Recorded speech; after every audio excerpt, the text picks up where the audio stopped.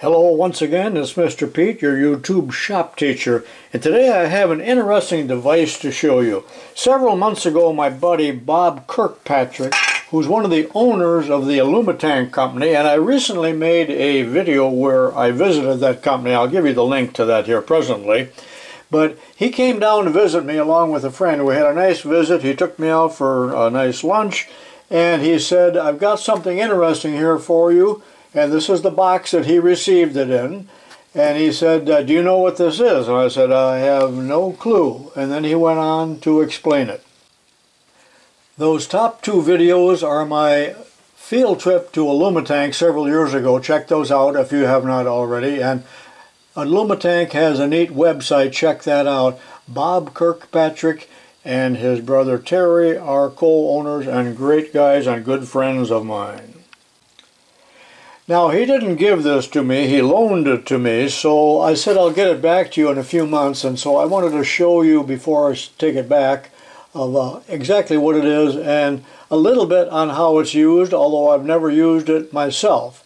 Does anyone out there know what this is? I was in fact going to include it in my What Is It video, but I'm just going to show it to you now, and it came with an indicator. And there is a name on it. He bought this over eBay, and it's called a BORESET. It is patent pending. I tried to look it up. I could find nothing on it, nor could I find it listed on YouTube. He bought it from a man in California that apparently manufactures them, and his name is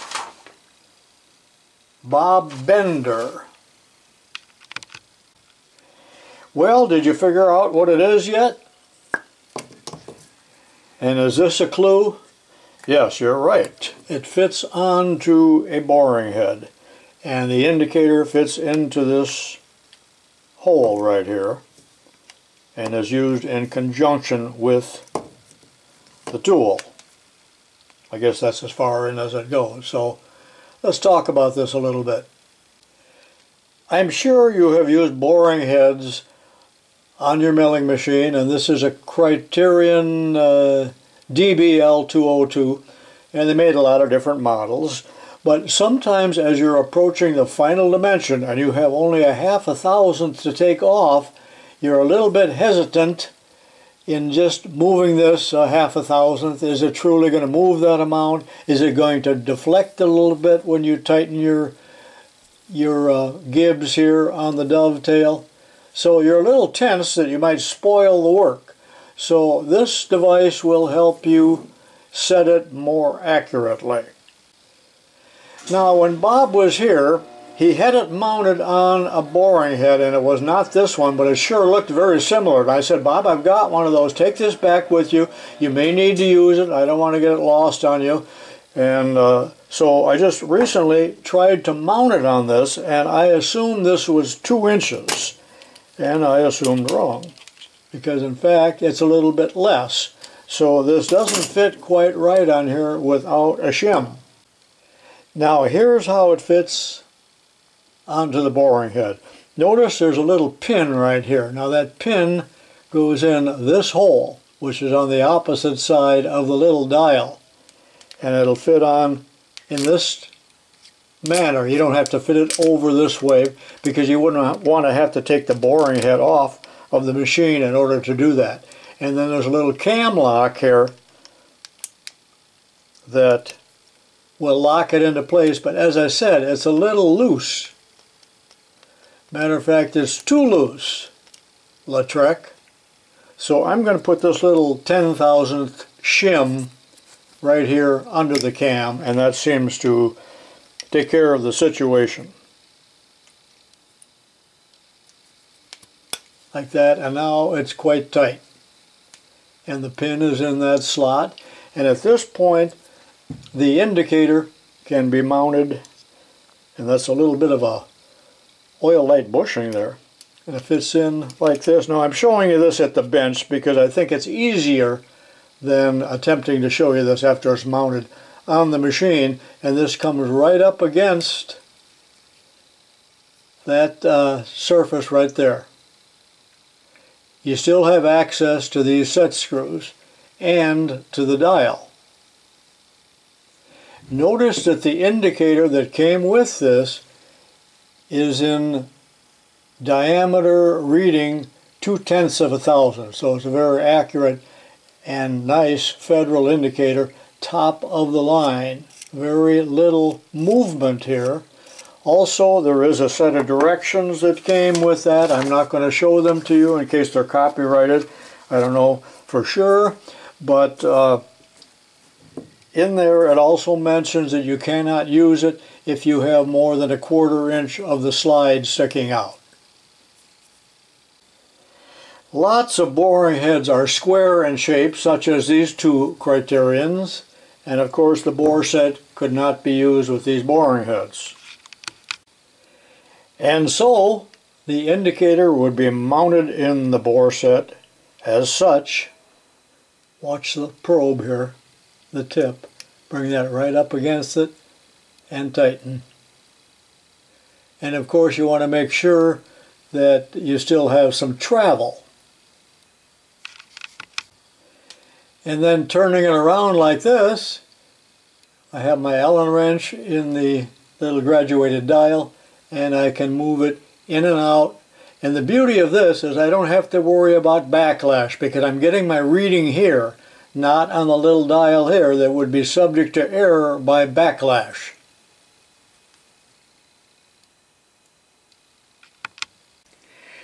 Okay, now the BORESET is mounted on the Bridgeport mill, have the criterion boring bar in the spindle and the indicator in place, and I cannot emphasize enough the danger here if you would turn the machine on while this is still attached. It is meant to be on there only momentarily while you make your adjustment and you're measuring, and then take it off or it will fly across the room, destroy itself, and it might destroy you. So take warning when you use this. And here's how you use it. At some point as you are machining your project, you're getting close to the dimension. Perhaps you've already checked it with a scale, and then maybe you used your digital calipers or your dial calipers or whatever, or an inside micrometer. I often like to use a telescoping gauge, but now you're getting close, within 2 or 3 thousandths, and you're just a little bit afraid of running over and ruining the workpiece. Remember, also use as thick and large a boring bar as you can, because there is a tremendous amount of flex in a boring bar, especially the more slender ones, and more flex when you're taking a deep cut. So take several passes without increasing the depth of cut, and then we are ready to take our final reading with this. Okay, the indicator tip is up against the actual boring head, and I've got my adjustment wrench on the other side, and let's say that I have 1.5 thousandths to go. You would zero this out and then make your adjustment, and it really doesn't matter if you go the wrong way by accident, because you'll be able to take out that backlash very easily with this. And I would turn it 1.5 thousandths, take the whole device off, take another cut, measure and see if you're on, and if not, you can install this again.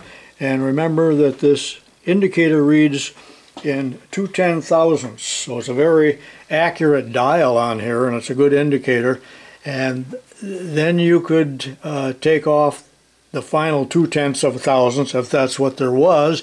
And remember, this is going to be direct reading, so if you move it in 2/10 of a thousandth, it's going to take off 2/10 of a thousand, because it's diameter reading according to what it says here on the dial, and you may not be used to using that type of indicator.